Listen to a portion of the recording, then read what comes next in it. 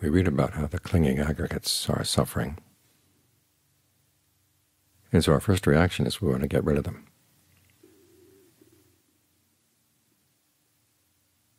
But it doesn't work.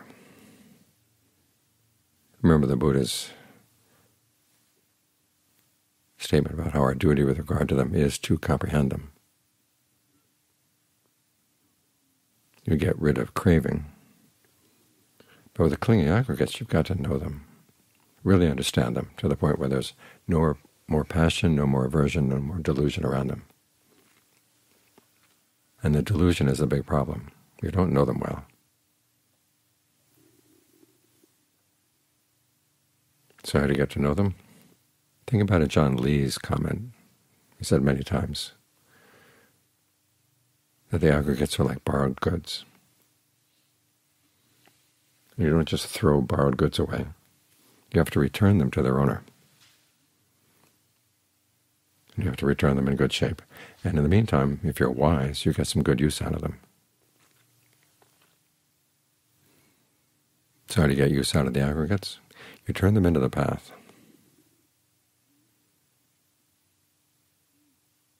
The fact that you're sitting here focusing on the breath right now, that's form. It's one of the elements in the body. And there's feeling.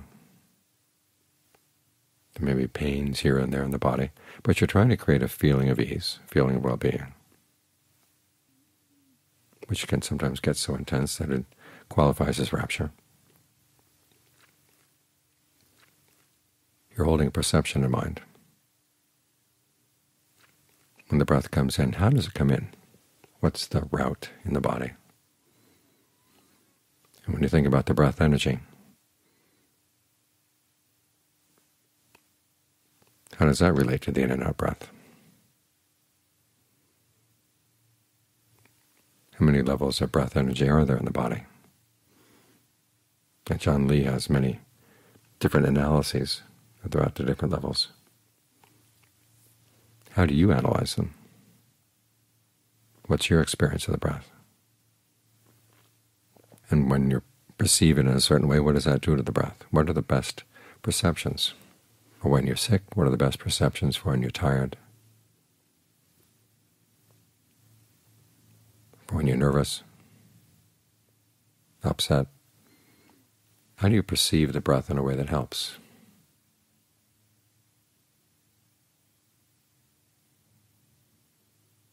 And there's fabrication.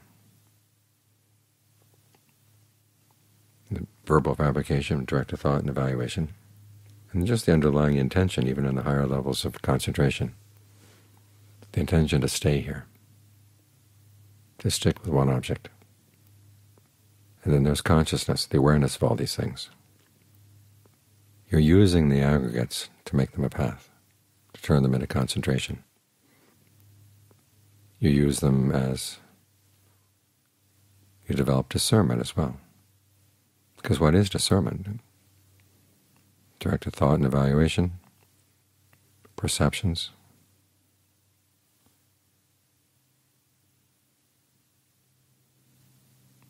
Different kinds of perceptions and fabrication, basically.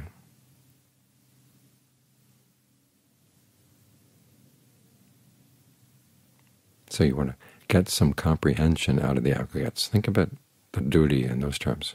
Not so much you're just comprehending them. You're getting some comprehension out of them. Understanding how the mind creates suffering for itself. And seeing how it doesn't have to. When you realize it doesn't have to, that's when you've gotten good use out of the aggregates.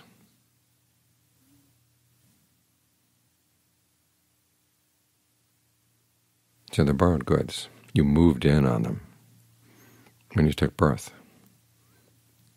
You wanted this form, and you were hoping for feelings of pleasure. After all, the human realm is one that's one of the more pleasurable ones. And you probably came in with some perceptions about what kind of pleasures you wanted, and you had some plans.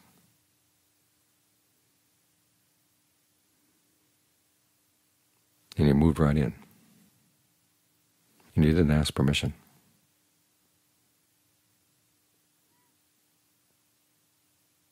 And then you get upset when the aggregates don't do everything you want.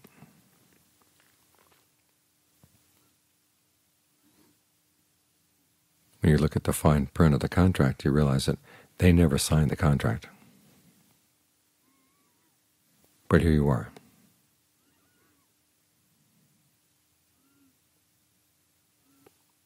And John Lee talks about the karmic debts we incur just through having a body. A lot of his talks have to do with all the animals whose flesh we've eaten. And even if you're vegetarian, you've got karmic debts to your parents.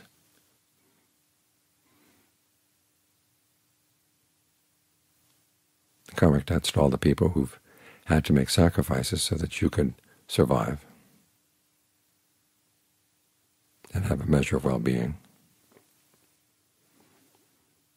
So you've got to pay them back. You pay them back, again, by doing good things with the aggregates. Not just meditating, but all the good things you can do with the body. All the good things you can do with your intentions.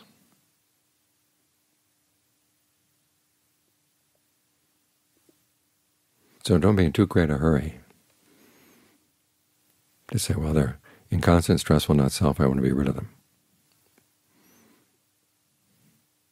This morning someone asked me how to sit down and meditate and anticipate that you're going to gain insight into not-self during the meditation. And I told him you don't anticipate that. What you anticipate is looking at what you're making out of your aggregates and seeing where you're doing it without skill.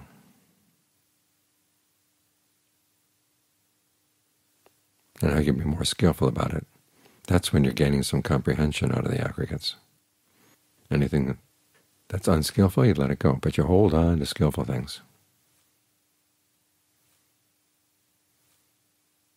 There's a skill to letting go. You're not going to comprehend the aggregates until you've made something good out of them. So you do your best to make something good. And you treat them well because you need them to practice.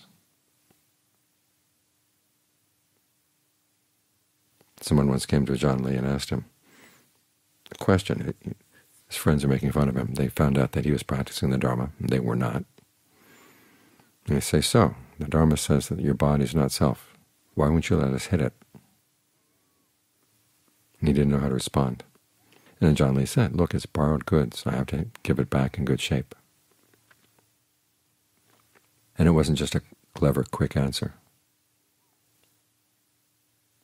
You want to make something good out of these aggregates. After all, you've borrowed them. You're in debt to somebody.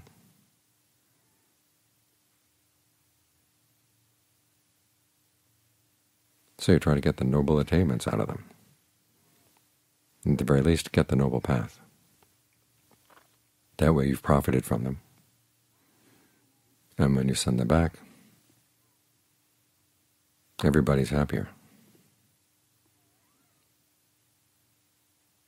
You put them down not because you don't like them, but because you've got something better, and something that doesn't require clinging. With the aggregates, you have to look after them. If you're going to feed on them, you have to feed them. Remember that image of the aggregates, that they chew on you.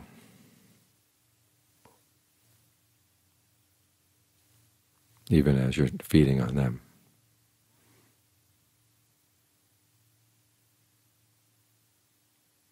When you finally get some of the noble attainments out of them, okay, you don't feed on them, they don't have to feed on you. Everybody's a lot happier. A lot happier and a lot better off.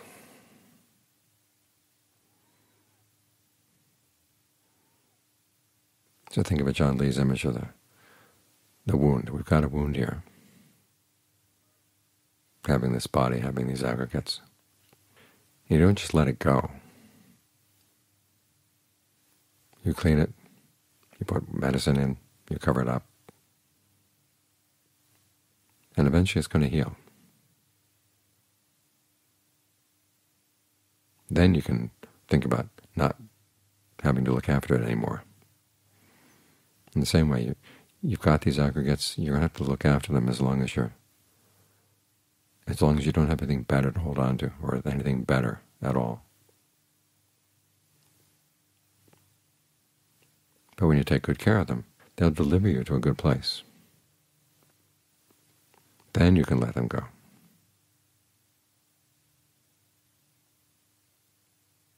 And everybody's happier all around.